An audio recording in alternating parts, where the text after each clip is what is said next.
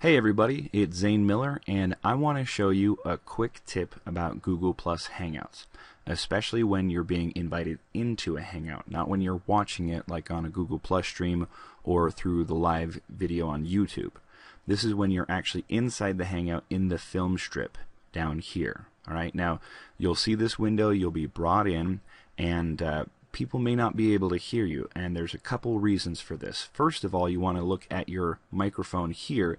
Now this says mute mic. When I click on this, it will be muted. Now when you jump into the Hangout, you might already be muted, so keep an eye on this icon right here. If it's red, you want to click that and you'll be unmuted.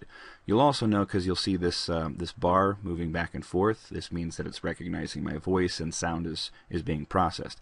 You'll also notice it right down here as well, this little green line. This is also showing that I'm talking. Now the other thing is that this might not be red, but you still don't see any volume here. That's because the settings aren't set correctly. So it's this little gear right here. You click on this and it opens up this window. Now I've turned off my camera because that doesn't necessarily need to be visible for this video, but you can, if you have more than one camera, this is where you can choose it from. And then we've got right here the default device. Now if we click this, you can see this, there's a default device and there's the actual microphone on my webcam that I can use, or my snowball mic, which I use all the time anyway.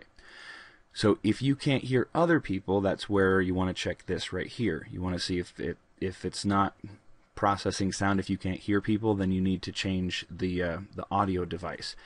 90% of the time it's either because you have your microphone muted or your settings aren't set up correctly. So with that said, follow these steps and you'll be able to jump in and out of Hangouts and fix whatever issues you might have on the fly really quick and look very professional, and even be able to help other people out. So thanks for watching, and I'll see you guys in the next video.